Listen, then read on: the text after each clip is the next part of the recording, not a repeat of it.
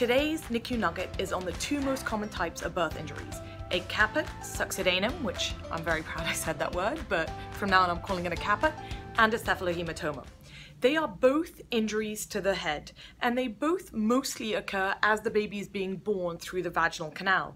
So you can imagine that anything that increases the level of trauma as the baby is going through the vaginal canal is going to increase the frequency and the severity of both of the birth injuries. So for example, if the mother's been pushing for a really long time, if it's a really big baby, or if the baby has an unusual presentation. So for example, if the baby comes out kind of sunny side up, so the face is pointing to the ceiling as the baby's being born.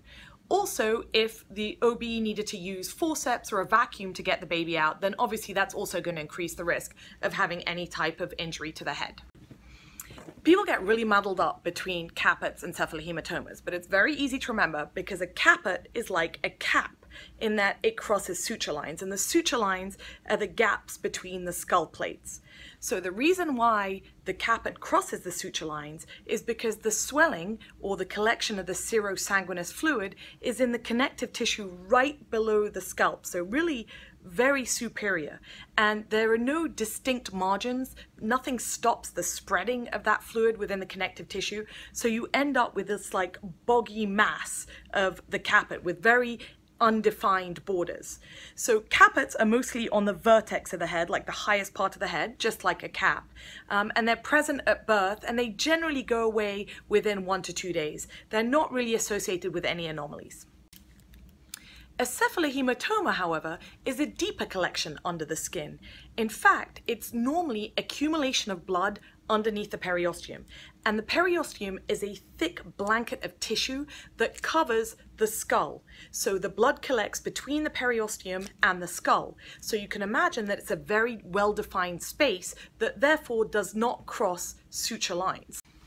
Trauma at birth normally causes bleeding in this space, and the bleeding can continue after birth. So as opposed to the caput, which is already big at birth and generally gets slower progressively afterwards, the cephalohematoma can continue to grow after birth and can take days or weeks or sometimes even months to completely resolve.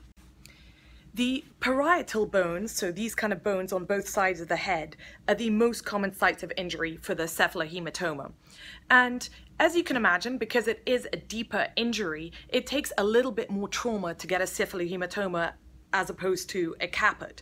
So cephalahematomas are more likely to be associated with other complications. For example, about 5% of them can be associated with a skull fracture.